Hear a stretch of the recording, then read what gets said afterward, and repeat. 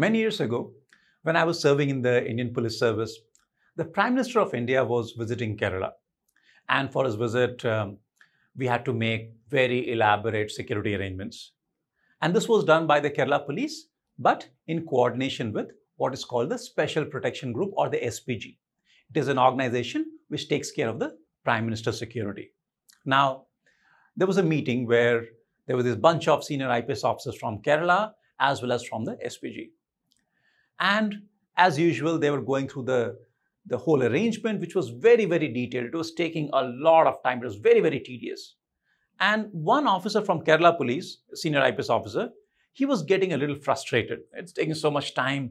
Finally, he told one of the SPG officers, he said, "Sir, don't worry. We have done this so many times. We are experts in this. Just leave it to us." And then the senior officer from the SPG, who was an IG, this is what he said.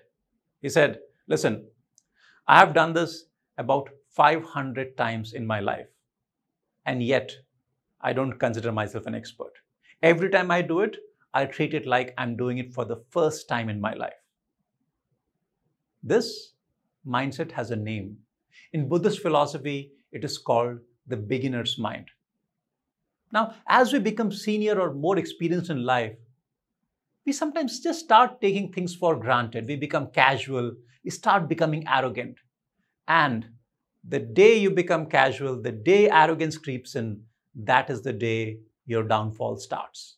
On the other hand, if we treat everything like we're doing it for the first time, if we have that curiosity, we have the humility, we will keep learning, we'll keep getting better, and our life will keep going up and up. There is no end to how good we can be in anything. In other words, the secret to excellence, the secret to success in life is really simple. What is it? The beginner's mind. Thank you for listening. If you like this video, subscribe to this channel. And also, I conduct free workshops every week in HabitStrong.